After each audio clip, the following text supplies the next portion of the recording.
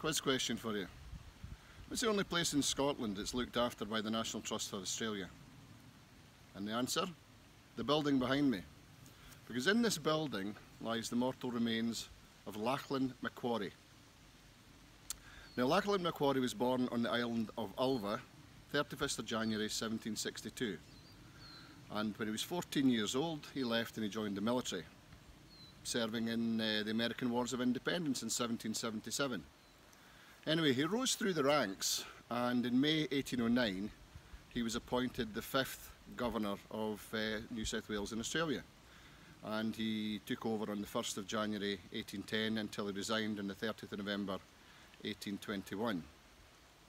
Now, Lachlan MacQuarrie took over from a Vice Admiral William Bligh. Does that name ring a bell? Well, it should. It's the same Captain William Bligh who was mutilated on the Bounty by Fletcher Christian in 28th of April 1789. Well, William Bligh was sent down to Australia as the 4th Governor to sort out the corrupt rum trade of the New South Wales Corps, and he was seen as a bit of a hard man, and the British government thought he could sort them out. Well, I mean, he was mutilated on the Bounty, so I don't think he would say he was a hard man. However, it didn't work, and his action against the New South Wales Corps resulted in the so-called Rum Rebellion. And in January 1808, he was arrested and deposed of his command. And to date, this is the only ever armed takeover of Australian government. Now, Lachlan MacQuarrie went down to sort it out, which he did. And central to his policies was the treatment of the emancipists. Now, the emancipists were basically convicts who'd been given pardons or conditional pardons or had served them sentences. And he gave them jobs in the government, but it came with certain responsibilities.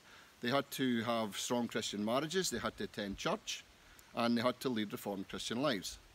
Now, the free settlers weren't happy with Macquarie's policies, and they complained to London.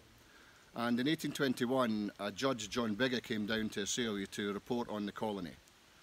And in general, he agreed with the free settlers' arguments, and that's when MacQuarrie resigned in 1821. Now, prior to that, against the guidance and the wishes of the British government, he established the Bank of Australia, New South Wales, in 1817, and in 1820, he ordered all traffic on the roads to keep to the left.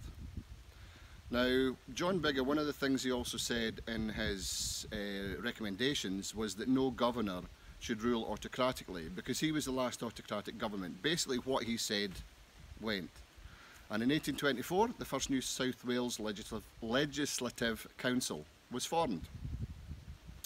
Anyway, MacQuarrie died in London in 1824, whilst he was defending Biggar's charges. But in Australia, his reputation continued to grow, especially amongst the emancipists and their descendants. And anybody from Australia, from New South Wales or Tasmania, will tell you there are many, many places named after MacQuarrie in his honour. There's museums, there's hospitals, universities, streets, parks, mountains, everything.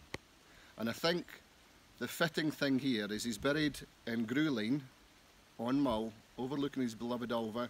And just come with me here, and this is the real important thing. This is what he's thought of in Australia. Come this way.